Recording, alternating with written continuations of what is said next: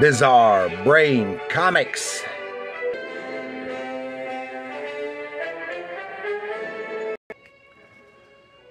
Hello, my comic book fiends, and welcome to Bizarre Brain Comics. I'm Gary, your host. This really is not worth the Dark Librarian. And this is where I like to take a look at some older comics, talk a little bit about the characters and creators, and examine the stories and the art. This time I want to take a look at this book I got just a few weeks ago, but it was still new on the new stand at the comic shop, but it actually came out last year, from 2023.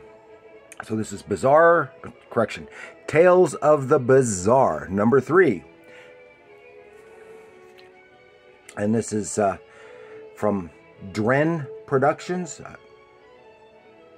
Does that sound right? I've never heard of this publisher.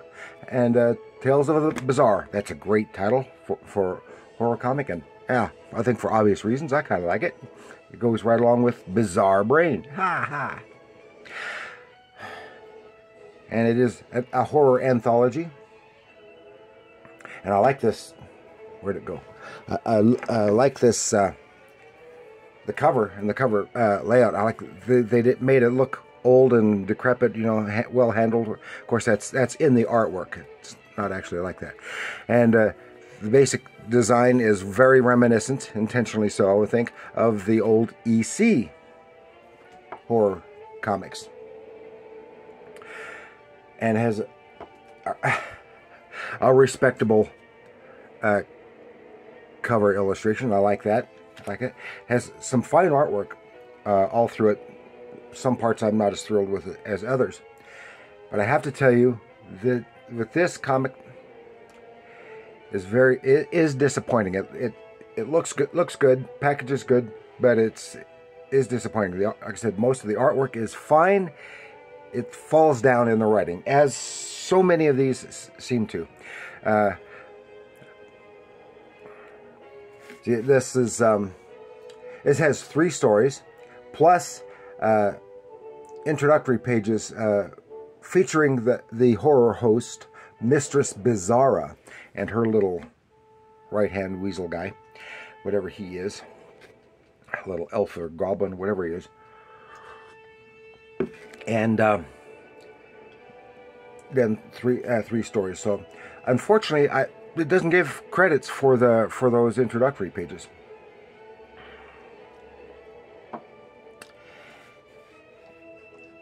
But the credits for the stories are, and the first story was written by James Messia. I think that's how you're supposed to pronounce it, James Messia, and art by Joselito Rodriguez. Yeah, Joselito Rodriguez. And none of these creators am I at all familiar with. The second story is written by Mike Dulce and art by J.P. It's either Vilcus or Vilchis. And Vilcus sounds more correct to me. And the third story is again written by James Messia with art by Drax Gal. That's an unusual name, but it's easy to pronounce. Max Gal. And it starts off looking good, but I'm sorry. I want to say that before I have a chance to forget. Most of the, especially the short form horror stories that I've been seeing of late, and I've only, of course, been getting a few, like with the new EC and the new Gold Key, Boris Karloff, and this one. These writers should go back and read both the EC horror books and the Gold Key mystery titles and learn how to craft a short story. Because they might have a good idea, but the story is not crafted well. So here we go. Take a look, and title page. Then we see, and we don't know where it is, but looks like some kind of castle dungeon, something like that. And we see this artwork is highly stylized, but I think it kind of works for this. This is our introduction to Mistress Bizarra, and what is she? Clyde. Her little guy is Clyde. He looks like kind of like a house elf from Harry Potter, and she's wandering through the passages. I gather she looks through these windows or these mirrors, and in crystal ball, and she sees events happening in various worlds at various times, and I gather she draws strength from it. And I get the impression that there is an overall ongoing story arc going on in these introductory pages that I am. But since this is just my first issue, and this is issue 3, I don't know. But that's just the kind of way it looks. She calls Clyde. He gets the globe for her, and she's looking through it. Then we see our first story, which is Tomb of the Wailing Corpse. Has some fine artwork, good visual storytelling, and nice draftsmanship. Is kind of a retro style to the art, as far as I can tell. Just generally speaking. 1910, archaeologists in the desert finding a tomb in the Egyptian tomb, and they go in, but for a short story, this is kind of stretched. They're going through the tomb and wandering around, and they hear something, and the thing comes to a dead end, find a hidden panel, goes in, and bright light. Ooh, bright light. What is that? What is that? As they approach, and they see it's coming from, this is where the sound that they heard come from. Arr. This is obviously it.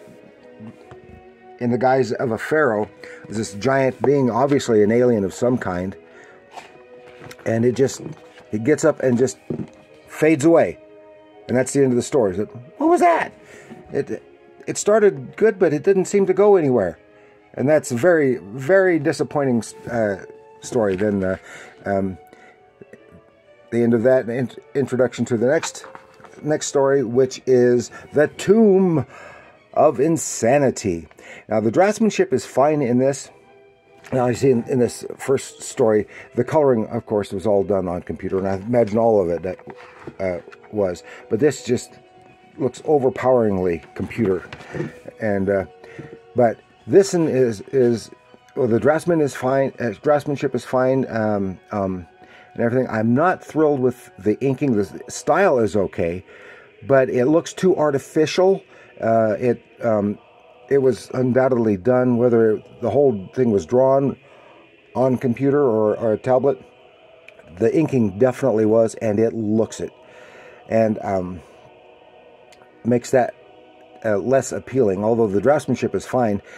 These two girls, who are young ladies, who have some kind of weird podcast or whatever, and they are going in to try to find the Tomb of Insanity, where everyone that has gone into this place no one has ever come back, and yada yada yada. They're going in, and they are live streaming at the time until they're out of range and they can't make the connection any longer, and so they're going and seeing some kind of drawings on the wall, and then weird stuff starts happening, and they suspect there's some kind of gas that's causing them to hallucinate, and then like weird stuff, just general weird stuff happening. I can't even describe it all. And a apparent cave in. I don't know. Then suddenly, boom! We're outside. News crew. Are these young ladies gone for good, lost forever? Because it's been what, a couple of days since they've heard anything from them, and that's the Tomb of Insanity. And again, what? That didn't go anywhere. It was very unfulfilling. Then we slip in to the next intro, and here we go. It's a victory through unity. Here's this politician running for president. He's a real popular guy. Yada yada yada. Comes off of his from his stump speech going into the hotel room or office that he's using, where he's at, and there's a young lady in there, and she says, "I need to speak to you."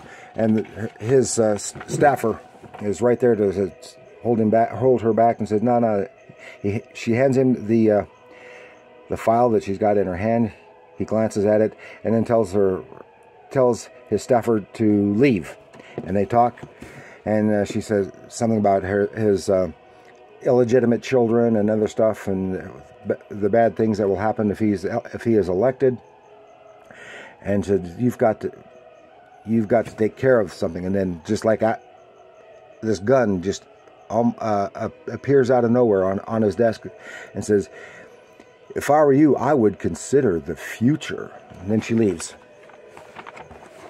And now we finally see what was in there. And there are, in that file, and it was newspaper clippings of his presidency from the future, of how he became a tyrant and had genocide and all kinds of other really bad things. He sees that, he grabs a gun, and she hears bang, and then she says, my mission was a complete success. The timeline should be permanently altered. So she was apparently from the future. She came back to try to make a correction, but it didn't happen the way she thought. Then we see him. He has, instead of shooting himself, as was indicated, he killed his staffer, and says, "That young lady has given me a tremendous idea." Again, what? The artwork is fine. I'm sorry to say that while the stories had something interesting in probably all of them, they didn't seem to really go anywhere.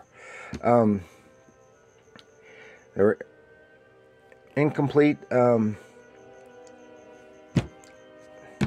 I'm sorry, guys. I'm just sorry, and this to the creators. I'm sorry. It's the stories just don't hold up to the promise of this great cover, or to say the artwork. And all the artwork has its ups and downs, but it's all fine. Not perfect, not terrible. Some people might think otherwise, but I don't know. Just because, and of course, there's nothing graphic or really horrific. It's just to give you. It's supposedly crafted more in the vein, I would say, of the 70s gold key mystery titles, which is fine because I love those. And I'm sorry, these don't even compare to those. That's why I said these writers need to read that stuff and learn how to craft a short story. So if I were giving it out of 5 stars, I would give it 2, maybe 2 1/4. Something like that. And that's primarily for the art. Okay, thank you for joining me. Please like, share, and subscribe. Do leave your comments down below. Have you read any of the issues of Tales of the Bizarre? Let me know what you thought of them if you have. What do you think of this one? All of that good stuff. And remember, comics are art.